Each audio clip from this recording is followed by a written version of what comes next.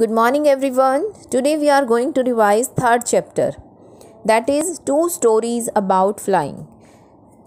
कि दो स्टोरीज हैं फ्लाइंग के बारे में, इट मीन्स उड़ने के बारे में. These stories tell us about courage and tireless efforts. First story is his first flight written by Liam of Flatty. Second story is The Black Aeroplane written by Frederick Forsyth.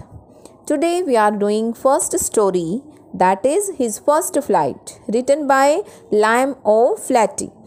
This story is a beautiful description of how a young seagull overcomes his fear of flying.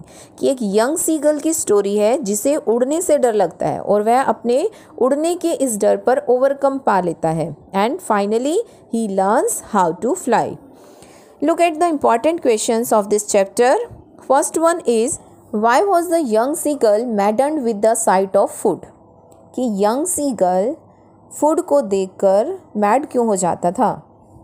The young seagull was maddened when he saw his mother tearing a piece of fish. The young seagull maddened हो जाता है जब वह अपनी mother को देखता है fish के एक पीस को टीयर करते हुए and scrapping her beak on the rock. Rock पर अपनी बीक में स्क्रैप करना, पीसेस करते हुए जब उसे देखता है. He had not eaten anything during the past 24 hours. उसने 24 hours से पिछले 24 hours से कुछ भी नहीं खाया था. And the sight of food made him mad with hunger. तो जैसे ही उसने उसको फूड को देखा तो वह भूख से क्या हो जाता है, मैड हो जाता है. Next one is, what do you think motivated the young seagull to make his first flight? Answer of this question, the young seagull was compelled by hunger to make his first flight. कि young seagull को भूख ने compel कर दिया. Compel करना, force करना, कि अपनी फर्स्ट फ्लाइट लेने के लिए. He was tempted by the fish. वह फिश से टेम्प्ट हो जाता है, अट्रैक्ट हो जाता है. That his mother carried in her beak. जो उसकी मदर ने अपनी बीक में कैरिड की हुई थी. She flue across to him. वह उड़कर उसके पास चली जाती है. But stopped a little. परंतु वो रुक जाती है a little before the fish was with in his reach. कि फिश जो है उसकी पहुँच में आए उससे पहले ही वो रुक जाती है. He could not resist his strong urge to eat and dived at the fish. He seagull जो है वो अपनी स्ट्रॉन्ग अर्ज मीन्स डिज़ायर, वो अपनी डिज़ायर को रोक नहीं सका टू ईट खाने की and dived at the fish, और फिश के ऊपर जंप कर जाता है और इस तरह से वो अपनी फर्स्ट फ्लाइट ले लेता है. The last one is, the young seagull was afraid to fly. How did he conquer his fear? कि young seagull उड़ने से डरता था और उसने अपने fear पर कैसे conquer किया.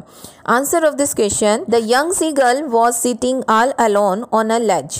Young seagull एक ledge पर अकेले बैठा हुआ था.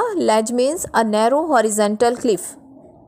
His parents had been trying to motivate and coax him to learn the art of flying. उसके जो पेरेंट्स थे वो उसे मोटिवेट करने की कोशिश कर रहे थे. And COX him, COX means होता है परसुएड, मनाना, कि उसे मना रहे थे to learn the art of flying, कि वो उड़ने की जो आर्ट है उसको सीखे. His two brothers and a sister who were more dairying had already learn to fly and swim for food. कि उसके दो ब्रदर्स और एक सिस्टर जो बहुत ज़्यादा डेयरिंग थे, मोर डेयरिंग मतलब उससे ज़्यादा डेयरिंग थे, और उन्होंने फ्लाइंग को लर्न करना सीख लिया था और फूड के लिए वो स्विंग करना भी सीख गए थे. But this little one failed to gather enough courage to take the plunge. परंतु जो सीगल था वो फेल्ड हो गया करेज को गैदर करने में और to take the plunge. Plunge means risk लेना, कि वो उड़ने का रिस्क नहीं ले पाया और वो फेल हो जाता है, उसमें इतना करेज नहीं था. The parents decided to ignore him. पहले उन्होंने डिसाइड किया उसे इग्नोर करने का. And kept him hungry for a day. और उसे एक दिन तक भूखा रखा. No one came near him for 24 hours. 24 hours कोई भी उसके पास नहीं आया. वो 24 hours तक भूखा रहता है. The mother teased him. फिर मदर उसे टीज करती है by bringing fish close with in his reach. कि उसकी पहुंच से मतलब उसके बिल्कुल पास फिश को ले जाती है and then took it away, और फिर से दूर ले जाती है कि उसे वो फिश दिखाकर उसे टीज करना चाहती है ताकि वो भूख के कारण जो है उसको पकड़ने की कोशिश करे। The little seagull frustrated out of hunger, भूख से फ्रस्ट्रेटेड हो जाता है, dived at the fish in his mother's beak, और मदर की बीक में जो फिश होती है उसके ऊपर डाइव्ड करना मतलब जंप करना, and fell off the ledge with a loud scream, और चिल्ला कर लेज से नीचे गिर जाता है। He was seized by a monstrous terror and his heart stood still, और वह डर से जकड़ जाता है। However, he soon discovered his natural potential to fly, और जल्दी ही अपनी natural potential it means natural जो उसकी क्षमता है उड़ने की उसे डिस्कवर कर लेता है। Within minutes he soared and curved like an expert seagull, और कुछ ही मिनटों में वो soared means fly करना, उड़ने लग जाता है, कर्व लेने लग जाता है, an expert सीगल की तरह। He had conquered his fear completely and enjoyed his first flight, और उसने इस तरह से अपने फियर पर completely conquered कर लिया और अपनी पहली फ्लाइट को enjoy किया। These answers have covered all main points of this story. So keep practicing. Thank you very much.